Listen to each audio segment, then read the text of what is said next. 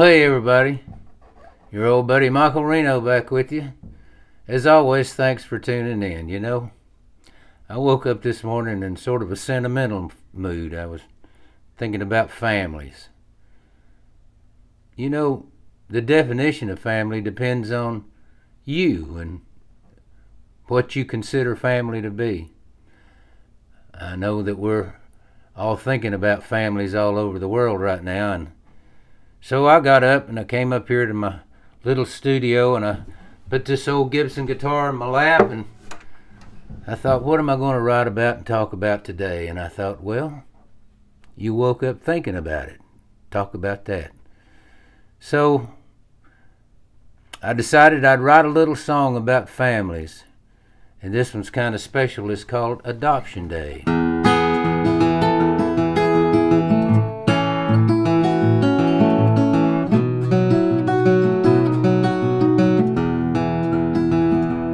Photographs, the paper kind, laid out in line, chronologically in order, year by year. There's the day we brought you home, wondering how we'd get along. We had never shared our lives with one so dear. Then you threw up on the floor soon as you got in the door. I stepped in it and I slid across the hall. Thank God you weren't in my arms and didn't come to any harm, but I went down and hit my head against the wall. Then my mother heard me yelp and rushed in to try and help.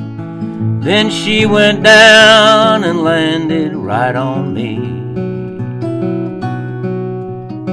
And there you were, all grins, with your breakfast on your chin, standing in a pool of your own pee. You were our first, now we're well versed in taking care of you. It's like falling off a log. You're a good boy, that's the truth, and we're the living proof that everybody should adopt a dog.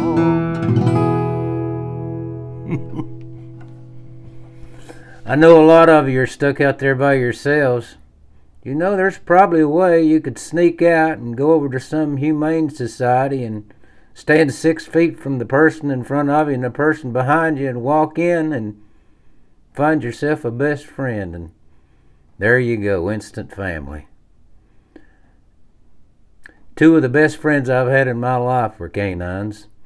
Of course, here we are with 3 cats in one little house, and I'm not sure a dog would fit in, but by golly, when this is all over and I don't have to go on the road anymore and leave a dog by itself, I'm going to have me another dog. You might think about that. Have your own instant little family. Well, that's it for me for today. Thanks for tuning in as always, and we'll see you out there. I hope y'all are taking care of one another.